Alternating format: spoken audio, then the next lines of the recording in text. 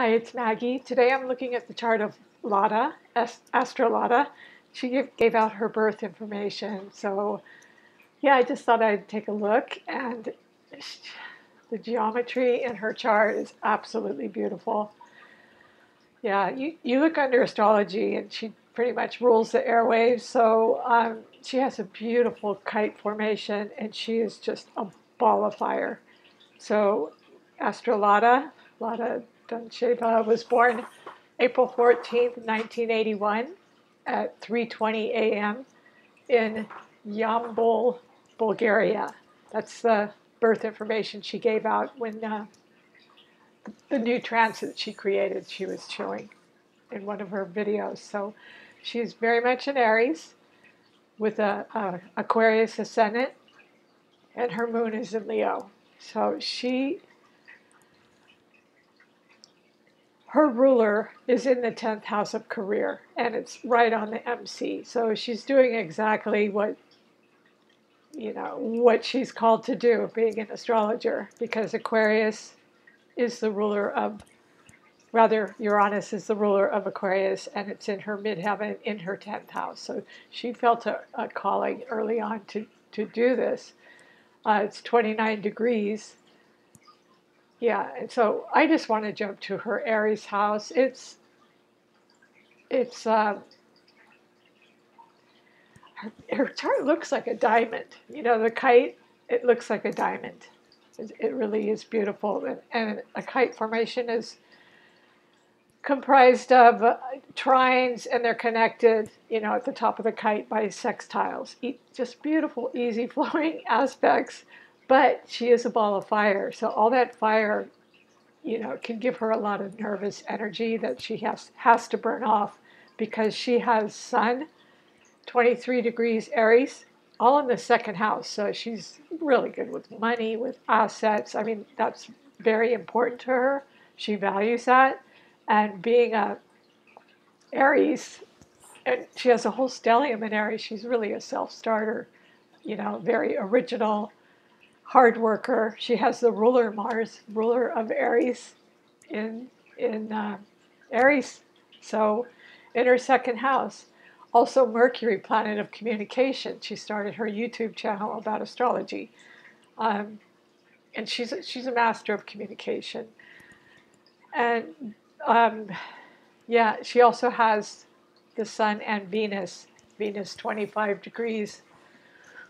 So Venus is conjunct her Sun in Aries, and that's conjunct Mars, and Mercury's like 9 degrees. So they're all in her second house, and they're all opposing her Pluto in the 9th house of Libra.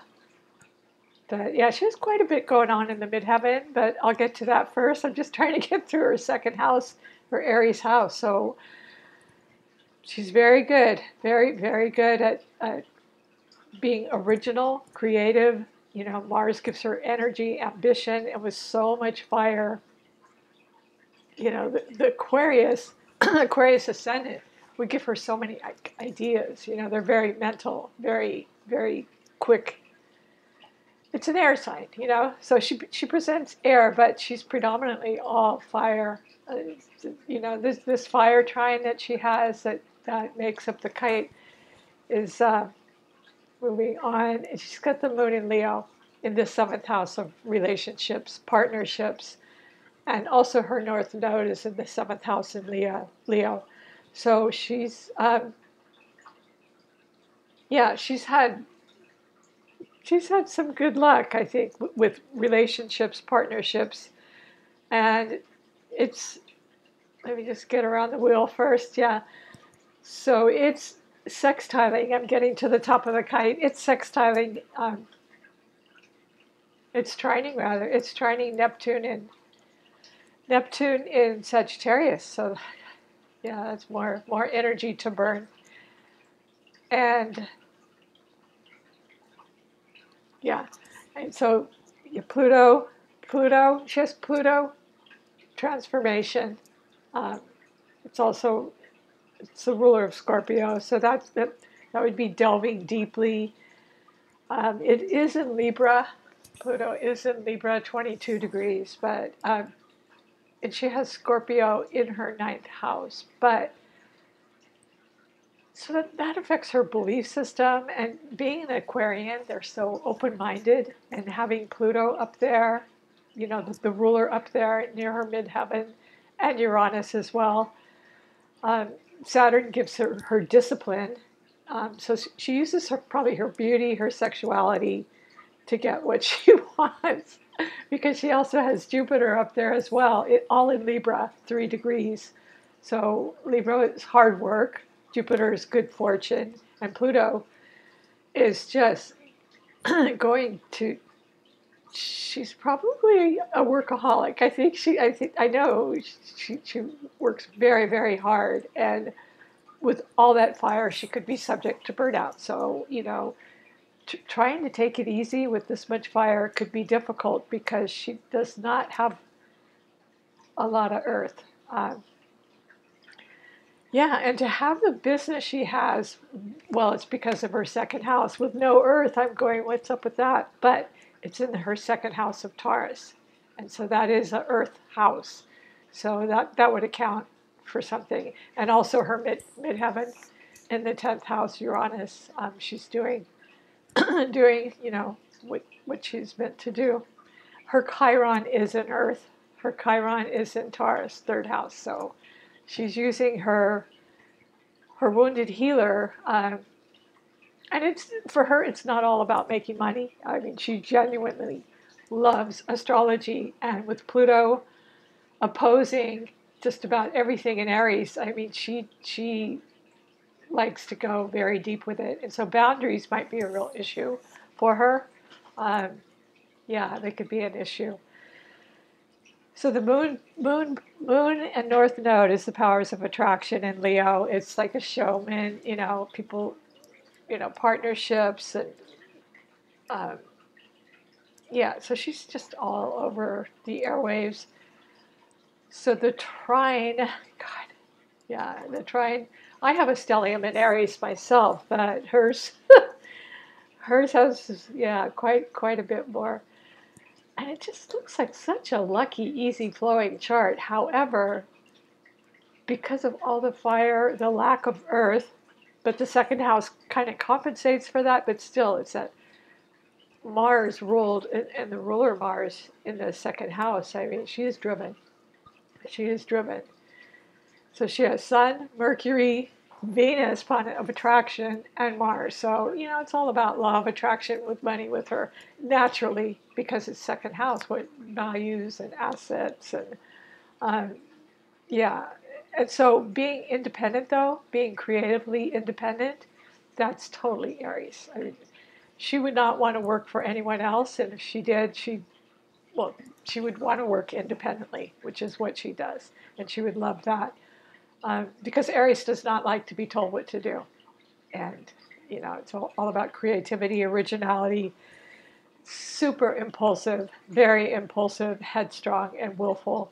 And Neptune as well, it's in mutable Sagittarius. So that's, different countries, she's uses her Neptune in her work, and, she's all over the world on the airwaves, tuning in with her Neptune. But yeah, she is, she has traveled and lived in several foreign countries. So that would be Neptune and Sagittarius. And she is a teacher as well. She is an astrology teacher. So that's her Uranus as well, up in the MC, and her Neptune and Sagittarius. So with Pluto and Saturn up there, she was very disciplined in her learning, I believe, just learning her astrology, and then learning it deep enough because of Saturn and Pluto to be able to teach it, which is what she does. But relationships are all important to her. And she likes to be, she likes to shine because, the moon in Leo. Yeah, but that second house, yeah, she's good with money, very good with money. And Chiron, the wounded healer, in the third house of communication. So she uses that, maybe she uses her inner wounding or whatever to talk about it, with other people and share about it. Um, yeah, so her air is Jupiter, Saturn, and Pluto all in Libra. So that's, Libra is harmony, beauty, fashion, social relationships. So yeah, she's very much all about that. And Earth, she only has Chiron, and water, not a lot of water. So she does need to be aware of burnout. Uh, you know, exercise or do something, learn how to meditate, because all this air, she's got constantly all these stimulating ideas coming to her that she's channeling through her Pluto and Saturn and Jupiter in Libra, opposing her stellium in Aries. So yeah, she's constantly thinking and because it's cardinal air, and then she has fixed air ascendant. So it's probably hard for her to shut her mind off, and the ideas keep flowing. And so, yeah, so I think meditation or something like that, maybe trying to be by the water more would be healing and therapeutic for her. Maybe to put your feet in the because I too have no earth in my chart. The only earth I have is Chiron, and she has that as well. Her Chiron is in Taurus, and mine is in Capricorn. However, her Earth house is more than compensated for. Her 10th house, Uranus is up there in the 10th house. And the second house is, already talked about her Aries second house. So that's full. That is full. So that's her Earth. That's represented. Um, and so her only water is Uranus and the MC. And that's a Scorpio. So that's powers of attraction. That is joint assets. I mean, she has so many joint assets going on right now that she probably can't even keep track of them. And it is regarding astrology. So she has a lot of people working for her. She has good luck in partnerships. Um, yeah, because Scorpio is all about joint assets and partnerships. So yeah, so she's got a really, really beautiful geometry in her chart. I was kind of jealous. I was going, wow. But she does have the moon in conjunct to Mercury. So again, that would be nervous energy. A lot of nervous energy. It's always fidgeting. That's what Aries do. They always have to be moving, and to have a whole stellium in Aries, yeah, you would constantly be fidgeting. Hard to sit still. And so I think traveling, just using the fire energy would be very good, and using all her ideas. Yeah, she's just got a beautiful chart, really beautiful chart. Just one in conjunct. Um, the only square I see is Jupiter square Neptune, and that is just actually it's beneficial for her. Jupiter square Neptune, she has had good luck um, with foreigners moving to foreign countries. It seems like, I don't know, every time she moved, things got better for her. But I don't know what her story is. But Jupiter is also the ruler of Sagittarius, so that again would make her a very good teacher. So she tried really hard to learn her trade, and yeah, so the only in conjunct is Mercury to the moon. So that may cause her a little trouble in relationships. Aries, Mercury and Aries Mercury, Mars and Aries, they just blurt things out. They're extremely impulsive. I too have Sun and Mercury in Aries, so I don't have Mars though. I don't have the ruler there, or Venus. So yeah, it just But it's her Mercury that is in conjunct her moon in relationship house, seventh house of Leo. So,